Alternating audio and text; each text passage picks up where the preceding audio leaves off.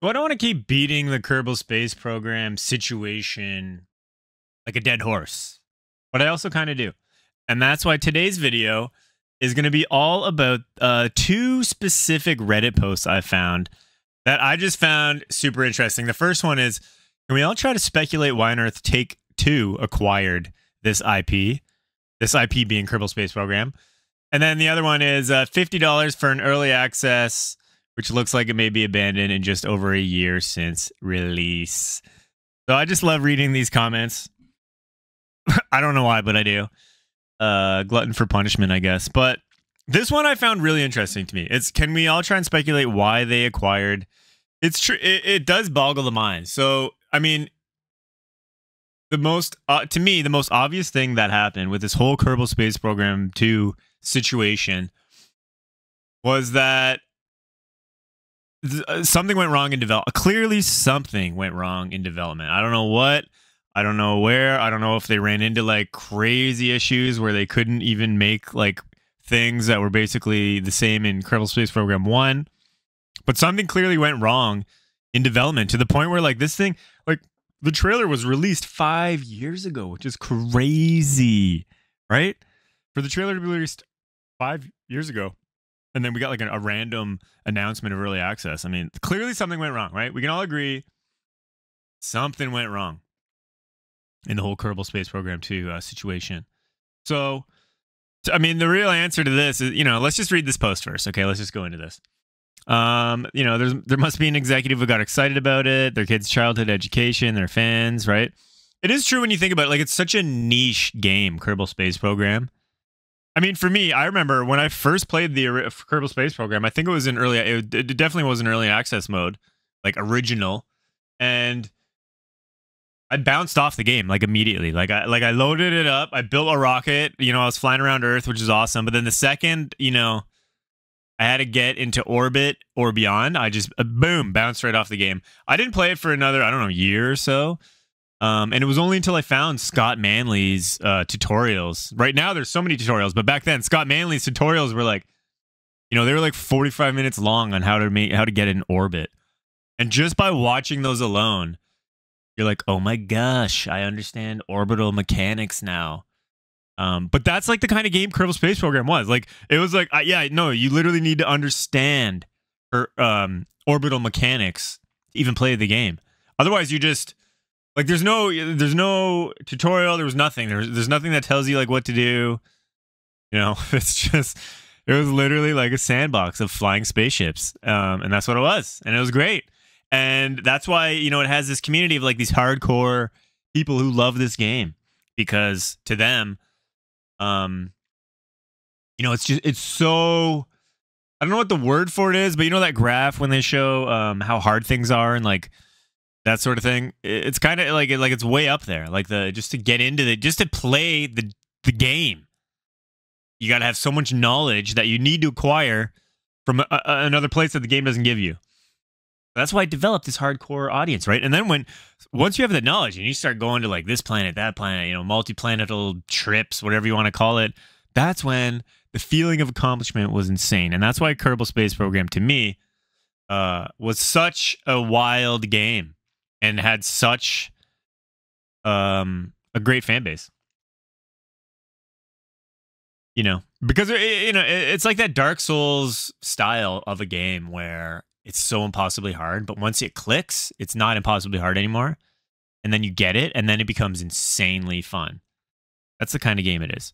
Like shout out to one of my buddies who plays what is it? It's any random strategy game.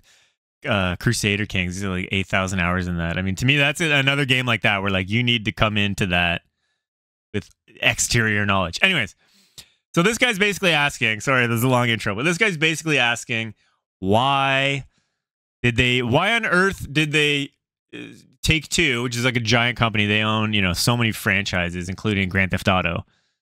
Why did they buy Kerbal Space Program, a random indie game with such a hardcore game design? Anyway, this guy says really simple. Kerbal Space Program 1 sold 5 million copies, which with a budget that's either below 7 digits or barely above. This guy says probably a 3-4 million range, all said and done. but not a lot compared to how well it sold and how much money it made for the first Squad marketing company and then Take-Two after they bought it. That's a huge reason why they bought it. The other being they thought they could use the Kerbals as mascots for their own games. I would love to know if that is actually a reason. Let me know in the comments if you know they actually wanted to use the Kerbals, because that's kind of weird. To me, that's strange. Okay, here's another answer. This is why. It's the same reason Amaze Entertainment grabbed the Harry Potter IP in the early 2000s. Sure, a bunch of us were Harry Potter fans. The real reason was money.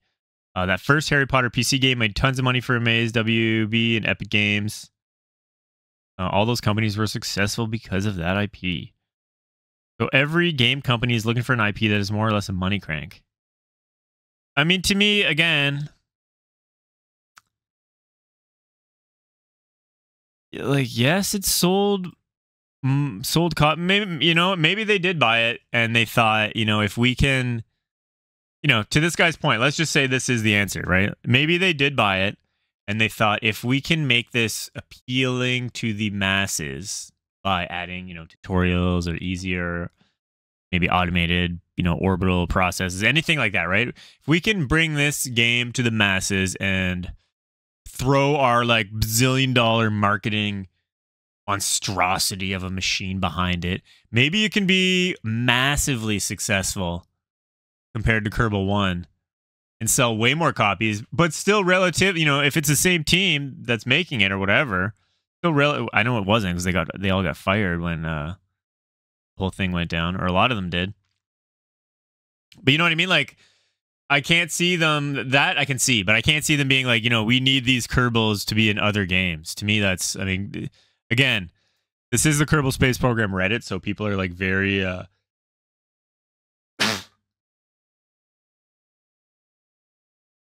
people are very particular about their Kerbal, and I think it's a bigger IP than they think it is. You know what I mean? Here we go. They thought they could turn and burn an IP, and if they even put a little effort into it, they probably could have. To be honest, KSP with updated graphics plus a couple mod features should have been relatively low effort. It's so true. It's funny how games that come out, I mean, this is a side tangent, but games, you know, that are sequels of games that have been around forever, like let's say when the new Elder Scrolls comes out, they're not going to compare it to the original Skyrim. They're going to compare it to Skyrim with, you know, running all 150 insane mods that adds this and that and the graphics, blah, blah, blah, right? And I think that's the problem with Kerbal Space Program 2 is a bit like Kerbal Space Program 2 was not compared to Kerbal Space Program 1, especially launching early access, right?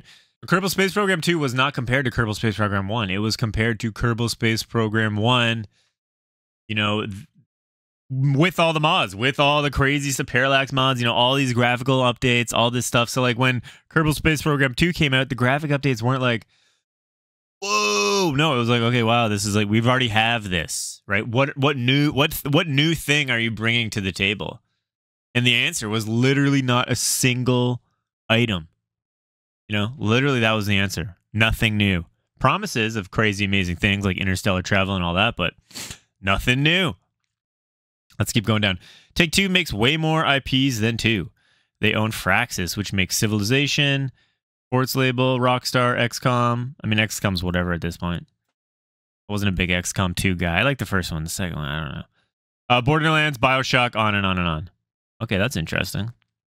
A loyal, dedicated fan base is like lightning in a bottle. I doubt T2 is the only big publisher making offers. Let's see. GTA, yeah, we know. With all those games. Baseballs 2, the search for more money. Good stuff there.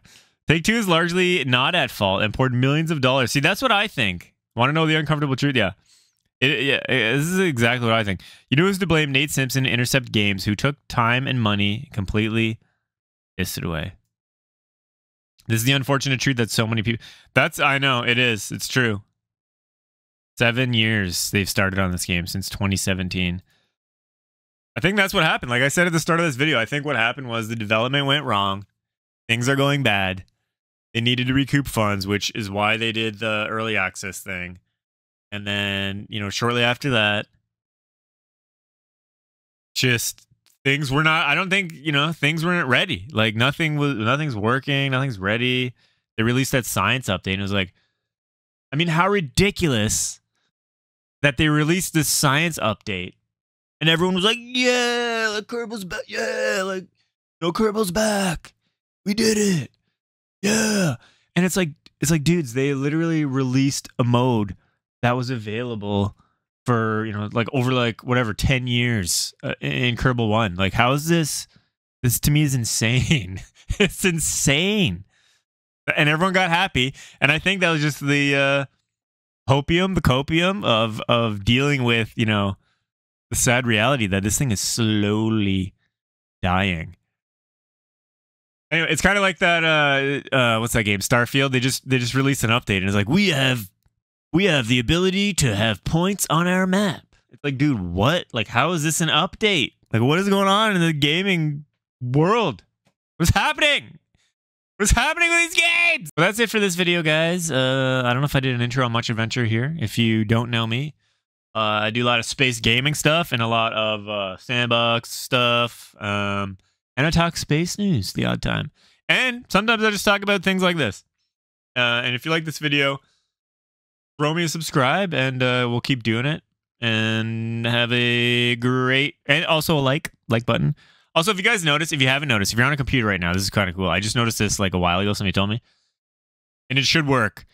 But apparently every time I say subscribe, the subscribe button lights up. So you got to be on a computer, I think. I don't know if phone works. Phone might work, but I think you can't already be subscribed to. So anyways.